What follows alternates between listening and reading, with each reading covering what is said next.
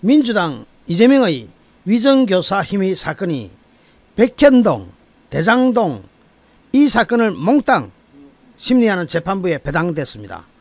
원래 이것이 단독 판사한테 가면은 내년 총선 전에 판결이 나올 수가 있었습니다. 그런데 이것을 재정 합의를 거쳤다 하는 명분으로 형사 합의 33부 이곳으로 몽땅 한 곳으로 몰아버렸습니다.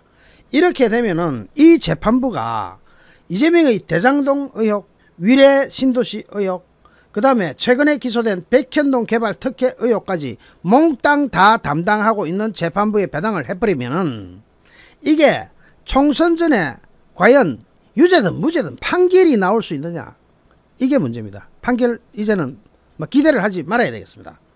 검찰은 최근 이재명을 위정교사 혐의로 불구속 기소했는데 이게 어떤 사건입니까? 2018년 자신의 공직선거법 위반 재판에서 고 김병량 전 성남시장의 수행비서 김진성씨가 당시 내용을 알지 못한다고 말했음에도 수차례나 전화를 걸어서 자신이 원하는 대로 증언을 해달라고 위정을 요구한 혐의를 받고 있는데, 이거는 사건이 굉장히 간단해요. 합의부까지 안 가도 됩니다. 너무너무 간단한 사건인데, 너무 간단하기 때문에 판결도 그냥 나올 수가 있는데 이것을 합의부로 미뤘는데, 그 합의부도 어마무시한 대장동 사건 이거면 얼마나 큽니까? 그 다음에 위례 신도시 특혜, 거기다가 백현동까지 엎어가지고 이재명이 관한 모든 재판을 다 하는 데다 이걸 엎어버리면은 판결이 어떻게 나오든지 이제는 관심도 없어지는 수준으로 갑니다. 문제는 내년 총선 전에 판결이 나지 않게 서울중앙지방법원에서 재정합의라는 명분, 재정합의가 이게 의논을 거친다 그런 뜻입니다. 복잡하게 생각할 거 없어요. 의논을 거쳤다 하는 명분으로 여기다 몰아버리면은 합의부에 가더라도 다른 합의부로 가면은 이게 워낙 심플한 사건이니까 그냥 심리해가지고 결론이 나올 수 있음에도 불구하고 일로 몰아버리면은 이거는 완전히 이재명 지키기 사법부가 아닌가, 그런 의혹을 사기에 충분한 것 아닌가 하는 생각이 듭니다. 검찰은 지난 12일 이재명을 백현동 개발 특혜 의혹으로 기소를 하면서 이 사건을 대장동 위례 사건과 병합해 달라고 신청을 한 상태입니다. 두 사건이 병합되지 않을 경우 이재명이 받아야 되는 재판은 총 4건이 되는데, 병합은 뭐냐면은 한 재판부에서 별도의 사건으로 이것을 심리를 하는 게 아니고 한 사건으로 몰아서 심리하는 것을 병합이라고 합니다.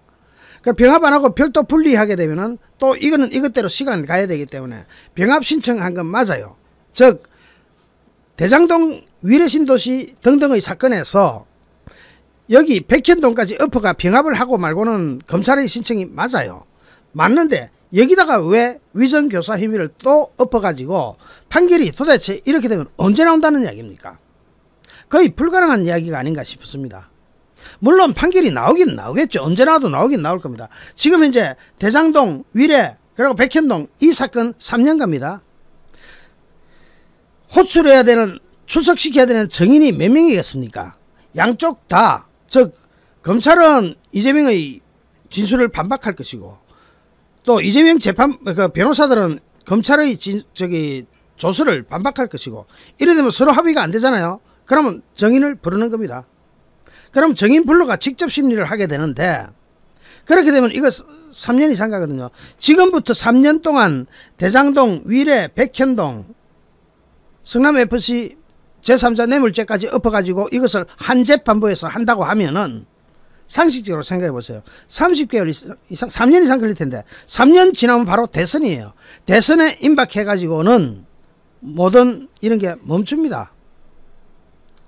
대선 후보가 이재명은 살 길이 열린다라고 생각하기 때문에 이 재판을 최대한 길게 끌어가고자 하기 위해서 재판 지연 전략은 간단해요. 검찰이 주장하는 모든 것을 부인하면은 부동의 한다 그래요. 부동의 하게 되면은 그때부터 증인을 내리불러대야 되는데, 한 재판에서 한 증인 또는 두 증인, 많으면 세 증인, 5증인을 부른다고 칩시다. 한 300명 신청해버리면 이거 언제 될지 모릅니다. 거기다가 이 간단한 사건을 왜 이 복잡한 재판부에 덤태기를 세우느냐, 완전히 몰빵시키느냐. 지금 서울중앙지방법원에 검찰이 기소한 사건은 많습니다. 그런데 재판부는 딱 두 개밖에 없습니다. 하나는 공직선거법 위반 재판, 이거 언제 나올지 모른다고 제가 이야기 드렸죠. 왜냐, 격주재판 해가지고 답이 없습니다. 어쨌든 공직선거법 여기도 참 언제 나올지 모르는 상황에서 그 어마어마한 사건들 다 한꺼번에 엎어져 있는 재판부에 이걸 또 보낸다? 그러면 재판은 사실 두 개밖에 없습니다. 재판부가 두 개니까 사실 별도로 해야 되는 재판, 간단히 끝날 수 있는 재판까지 엎어버리면 4개의 재판, 5개 재판이 2개의 재판부에서 하는데 이게 어떻게 빨리 나올 수가 있겠습니까?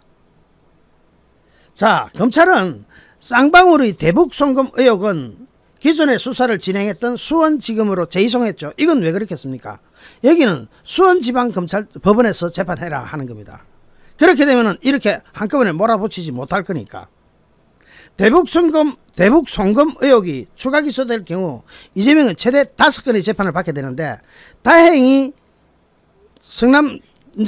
성남지방법원이나 아니면 수원지방법원에서 별도로 대북송금 의혹을 재판을 따로 한다고 하면은 3개가 됩니다. 그러면은 이 재판을 분리해 가지고 어떻게 빠른 결과가 나오도록 하자 하는 그런 쪽은 아예 신경도 안 쓰는 것 같습니다. 여러분, 법원의 재판부는 딱 2종류가 있습니다. 단독 재판부, 합의부 재판부. 단독 판사라 그러고 합의부라 그러죠. 법원에 여러분 들어갔을 때 판사가 3명 이렇게 앉아 있으면 이게 합의부 재판부입니다. 3명 중에 가운데 앉은 판사가 재판장이고 양옆에 앉은 사람은 배석 판사들입니다. 그 중에 하나는 주심. 자, 여기서 3명의 판사가 합의체를 구성해서 사건을 심리하고 그 결과에 따라 판결을 내리는 건데, 3명이 합의를 하면서 재판 진행을 하는데 이거는 재판이 당연히 길어질 수밖에 없죠. 3명이 합의를 해야 되니까. 거기에 비해서 단독은 자기 혼자 결정하기 때문에 간단하게 재판이 빨리 끝납니다. 법원 조직법에 따르면 유죄가 인정될 경우 사형, 무기 또는 1년 이상의 징역이나 금고, 이런 사건만 합의에서 맞도록 되어 있는데 이거는 거기에 해당되지도 않고 당연히 저는 단독부로 갈 걸로 생각했습니다. 이 단독 판사한테 배당돼야 될 사건을 합의부가 하는 경우는 재정결정부에 사건을 회부해서 합의부 심리 여부를 결정하는 과정을 거치는데, 자, 여기 재정합의라는 게 그거거든요. 재정결정부에서 이것을 사건을 다룹니다. 어떤 사건을 단독이 해야 되는데 합의부로 보내느냐? 사실관계나 쟁점이 복잡한 사건. 이게 사실관계나 쟁점이 복잡해요. 위정했나 안 했나 그것만 따지면 되는데, 그 다음에 선례나 판례가 없는 사건도 합의부로 갑니다. 그런데 이게 선례나 판례가 없어요. 우리나라 위정재판 엄청나게 선례나 판례가 엄청나게 많습니다. 그리고 선례나 판례가 엇갈리지도 않습니다. 그리고 사회에 미치는 영향이 중대한 사건도 여기 들어가는데, 또는 같은 유형의 사건이 여러 재판부에 흩어져 있어서 일관된 처리가 필요할 때도 하는데, 여기 보면은 사회에 미치는 영향이 중대한 사건으로 분류해 가지고 그 명분으로 이걸 넘긴 것 같은데, 이게 사회에 미치는 영향이 어마무시한 사건은 대장동, 백현동, 위례신도시, 성남FC 불법 제3자 후원금 이런 쪽이지, 이쪽은 전문 지식이 필요한 것도 아니고 너무 심플하게 네 위정했나 안 했나 그것만 보고 땅땅 때리면 되는 사건을 일로 밀어가지고 이렇게 해버리면은 이걸 쳐다보는 참 국민들은 저 역시 마찬가지고 하품이 쩍 나옵니다. 입이 쫙 벌어집니다. 그러다가 지금 오늘 이재명이가 재판 시작보다 7분이나 지각을 했습니다. 재판은 10시 반에 하기로 되어 있는데 7분이나 늦게 와가지고 16분이나 더 재판이 지연됐습니다. 이재명이 왜 지각을 했겠습니까? 이재명은 오른손으로 지팡이를 짚고 법원 출입구로 쩔뚝쩔뚝 걸어갔는데, 엄살도 이런 엄살은 뭐 단식쇼 끝난 지가 언제입니까? 회복해도 벌써 몇 번은 회복했겠네요. 그래서 재판장이, 이게 33부 바로 이 사건 재판부입니다. 재판부는 이재명한테 다음부터는 10분 정도 먼저 와서 재판 준비를 해달라 하고 부탁을 했고, 이재명이 고개를 끄덕였다고 하는데, 이것도 보통 재판 같은 일반인 같은 경우는 지각하게 되면 어떻게 됩니까? 재판정에 지각을 하면은 상황 봐줄 만큼 봐줄 수도 있겠지만 구인장 발부 검토하겠습니다. 이렇게 이야기해야 돼요. 경고해야 되는데 그것도 오늘 재판부 33부 안 했습니다. 저는 33부가 특정 정치 편향이나 또는 33부가 특정 누구 봐주기 그런 재판을 할 것이다. 그게 아닙니다. 저는 그런 주장을 하는 게 아니에요. 33부가 제대로 판결해 줄 것으로 믿고 또 반드시 그렇게 해야 된다고 생각합니다. 하지만 그 많은 재판을 하고 있는 그 재판부에다가 위정까지 엎어버리면 이 재판 안 하는 게 낫습니다. 이런 식으로 법원에서 도대체가 그렇다고 지금 대구속 사안이라고 생각한다. 자, 이게 송경호 지검장이 굉장히 오늘 신랄하게 국회의원들하고 민주당 국회의원들하고 붙었습니다. 붙었는데 읽어보니까 그걸 들어보니까 굉장한 논리를 갖추고 있고 분명한 증거 위에서 이런 말을 한 것 같습니다. 민주당 국회의원들이 완전히 나가떨어져 버리는 그런 정도로 송경호 지검장 대단했습니다. 오늘 국감에서 이것저것 갖다 붙여가지고 그럴듯하게 포장해서 뭔가 상당히 부풀려서 구속영장 청구 시도를 해본 것이냐? 라는 민주당 김영배 의원의 질의에 대해서 세 건을 끈끈이 별도로 구속영장 청구했어야 됩니까? 라고 물었습니다. 끈끈이 했다면 오히려 더 나았죠. 끈끈이 안하고 일괄해서 뭉쳐서 영장 청구를 한 것은 민주당이 끈끈이 하게 되면 거기에 대해서 엄청난 반발을 할 것을 미리 예상하고 일괄 청구했는데 그것에 대해서 완전히 박살을 내버려놨죠. 검찰은 이재명이 연루된 백현동 개발 비리 사건, 공직선거법 위반 사건, 대북 송금 사건을 하나로 묶어서 지난달 구속영장을 청구했지만 법원은 기각 판단했죠. 검찰은 이후 보강수사를 통해서 지난 12일 한 닷새 전에 백현동 사건과 관련해서 이재명을 불구속 기소했고 어제는 위정교사 혐의에 대해서 추가 기소를 했습니다. 송경호 지검장은 백현동 사건과 관련해서 성남시장이 정치적 척근과 결탁해가지고 민간업자에게 1,300억 원대의 수익을 주고 척근에게 77억 원을 취득하게 한 사안이라면서 공공분양 200억 원의 손해를 입은 사안으로 중대한 지역 토착 비리라고 강조했습니다. 디테일한 부분에 있어서 지금 법무부 장관보다 더 나은 사람이 될 수도 있을 것 같습니다. 이재명의 위정교사 혐의와 관련해서도 도지사로서 정치적 운명이 걸린 공직선거법 위반 사안에서 가짜 정인을 내세워서 이미 판결로 확정된 사안의 사실관계를 조작하고 무죄를 받았다면서 저도 수사를 하면서 위정사건 많이 담당해봤는데 이런 중대한 사안은 처음이다 라고 이야기했습니다. 그러면서 법원이 이재명 영장을 기각한 결정에 대해서는 저희가 납득하기 어렵고 매우 유감을 표명한다고 입장을 발표한 바 있다. 위정교사 부분은 소명이 됐다고 판사도 판단했고 백현동 부분은 정확히 검찰에서 실시한 논리와 마찬가지로 피의자의 지위 관련된 결재 문건 관련자들의 진술에 비추어 볼 때 형사소송법상 유죄로 인정될 만한 상당한 이유가 있다. 쌍방울 대북송금 사건 이것도 서울지검에서 수원지검으로 돌려보낸 것에 대해서 역대급 꼼수라고 표현하는, 특히 이재명의 수사 성과와 관련해서 빈털터리 수사다 이런 이야기가 나오자 이런 주장에 대해서 송경호 지검장은 검찰 수사에 대한 평가는 다른 의견도 많다. 그 의견에 동의할 수 없다. 말씀하신 모든 사건은 지난 문재인 정부에서 수사가 시작된 사건이다. 국민의힘 박영수 의원은 부풀리기 영장 청구라는 김 의원의 문제제기에 대해서 묶어서 영장 청구하는 것에 대해서 지금 잘못이라는 취지로 이야기하는데 오히려 거꾸로다. 이건 박형수 의원 이야기입니다. 영장 판사에 따라서 달리 사안을 다 볼 수가 있다면서 따로따로 떼어서 영장을 청구했으면 검찰로서는 훨씬 더 유리했다. 만약 그렇게 청구했다면 야당에서 가만히 있겠느냐. 쪼개기 영장 청구라고 아마 난리가 났을 것 아니냐 라고 이야기했습니다. 사실 그때 당시에 영장 청구할 때 끈끈이 따로 청구하는 게 더 훨씬 나았습니다. 그래도 쪼개기 영장 청구라는 비판 듣기 싫어가지고 검찰이 일괄 청구했는데 그것까지도 민주당에서 물고 들어오다가 완전히 박살이 났습니다. 대북 송금 사건을 수사 중인 수원지검 측에서도 이재명의 혐의를 확신한다는 취지의 입장을 밝혔습니다. 민주당 박범계가 대북 송금 의혹과 관련해서 북한으로부터 보장받는 이런 사업이 경기도 지사가 처분 권한이 있는 사업이냐, 아무리 대선 차기 대선 후보라고 하더라도 처분 권한이 없다, 그래서 판사가 소명이 안 됐다고 보는 것 아니냐. 그러자 신봉수 수원지검장이 이 박범계한테 의원님께서 좀 오해가 있으신 것 같아. 저희가 영장 청구서에 기재한 내용들이 대부분 경기도 문건들과 관련 자료들에 의해서 입증이 되어 있는 자료들이다. 경기도 문건에 증거가 있다 이 말입니다.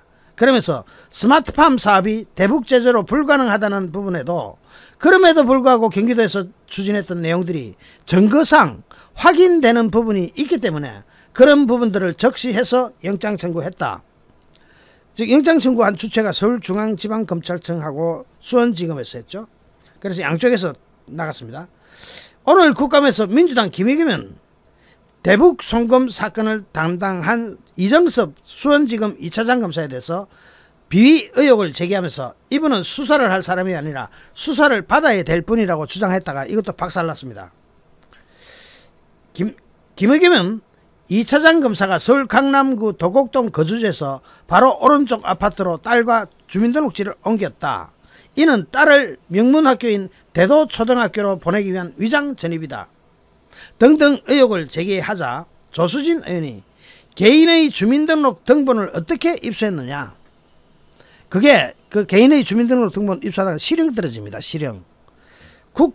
국감장 국정감사 자료 수집 범위 내에서 이게 가능하냐 하면서 독수독과는 형사소송법에도 명시되어 있다.